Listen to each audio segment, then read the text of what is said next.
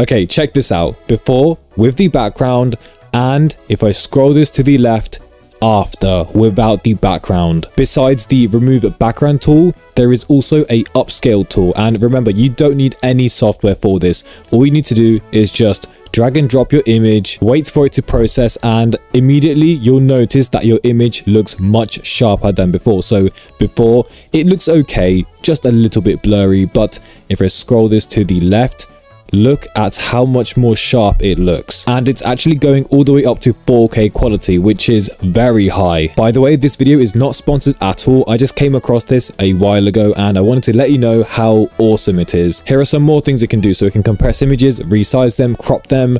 You can just, edit images as well. Generate memes apparently, which okay, I suppose, and also convert images from one format to another. Just, yeah, use this website, it's awesome. Subscribe if this helped.